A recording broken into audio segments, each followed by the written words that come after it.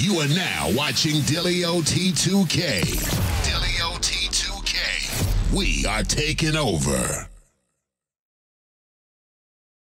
Now you may be saying to yourself, hold on man, I thought Dillio, you said that you didn't like the jam and stuff like that, or you didn't understand it. Well, I guess I really didn't understand it, and I had an opportunity to try it out, and here I am trying it out. And so this video is about my first thoughts with that. Now when I first saw the jam, I was like, okay, cool, lots of buttons. I mean, what producer doesn't like a lot of buttons? At the same time, there's a big grid of touch strips here, and then what was very interesting to me was that the touch strips were actually RGB lights in them, so each one of these touch strips can either be any color that you want. I'll be honest with you, when I saw the video of FL Studio with this, oh my god, you might have saw my comment on that video if you watched that video.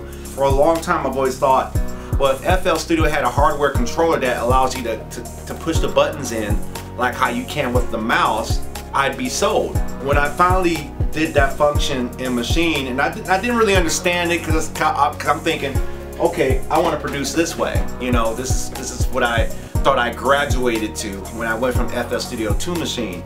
But instead, you know, they kind of gotten back to this. So this one is definitely helpful for producers who kind of work it a different way. There's no LCD screens on it, so a lot of the functions that you push on will show up on the computer screen. It's kind of a different mindset, but I think it's really cool because it's a lot easier to kind of access your levels and mix with faders, and you know, and I was a little hesitant about touch strips because I'm like, I want some knobs to turn, you know, instead of touch strips, but they're actually pretty responsive, and actually is cool because I was frustrated because I was like, why are you guys coming out with more hardware when you guys can improve the software here? There's some limitations that you can't really pull off with hardware like that you can here, and vice versa. There's some things that you can do on this you can't do on that, and vice versa and vice versa. So having both at your disposal is more engaging, but it to me, and as I came from that video, is a little expensive. You know, that's why I had the opportunity to try this out, and I said, okay, yeah, I'll do it. I'll just show you the back. There's no MIDI on it, which is very interesting. What I mean by that is MIDI 5-pin, not USB. Obviously, we're in the USB over MIDI and USB over Bluetooth generation now, so it's a little bit different. So let's talk about improvements. What would I have them do with this? Well, the same things I was asking them to do with this.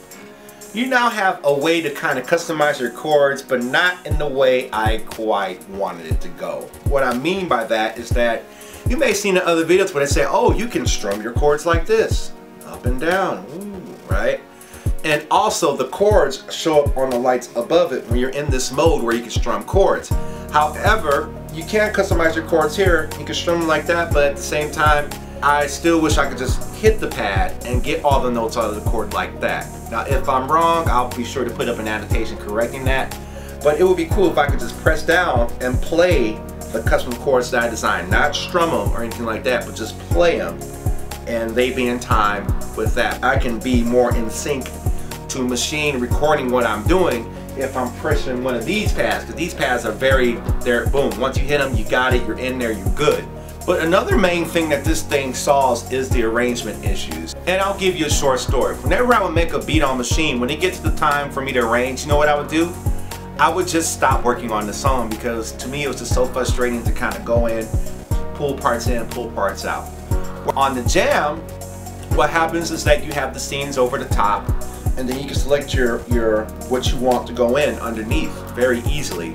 Arranging is a lot faster, and that problem of arranging is kind of solved here, but there are still more granular things I would like to be able to do that I feel like I should be able to do from the Jam or the Maschine. Otherwise, so this is a cool, fun product.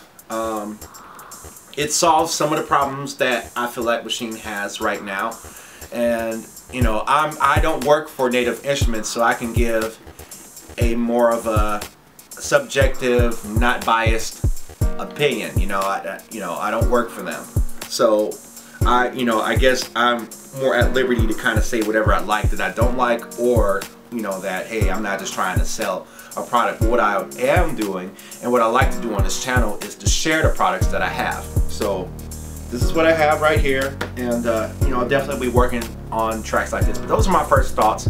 Maybe I might have forgotten a few. I don't know. I hope I edited this video a little better than what I did before. But otherwise, stay tuned. Black Beatles is next for the next beat remake, and I'll see y'all soon.